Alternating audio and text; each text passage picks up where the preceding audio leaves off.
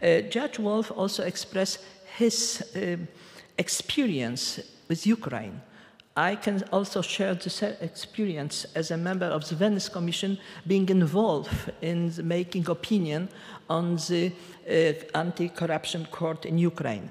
At the beginning, we all have some doubts why we need a special court. Maybe it's for nothing. But then after, when we deeper discuss the issue and we observe the situation, how it is in Ukraine, we are strongly convinced that such a court is needed and there is a must to create such a court. And it has happened.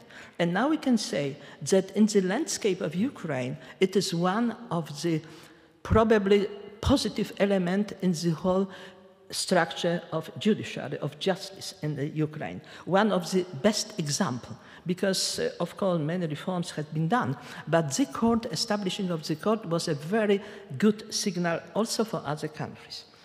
And being here and representing the Club of Madrid, I am very happy that so many members of the Club of Madrid, former heads of states and heads of governments, have supported the idea to create the anti-corruption court.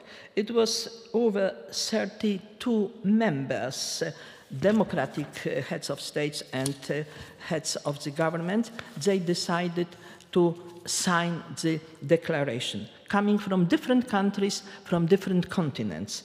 So it is exactly a very good political sign. I can say that exactly, and maybe you can say that the declaration has been signed by former heads of state, former presidents, and former prime ministers. So maybe it is easier. But you know, you never know what could happen. So I think that is also a very important sign. But now our role is to convince acting prime ministers and acting heads of states that exactly the initiative is of great importance.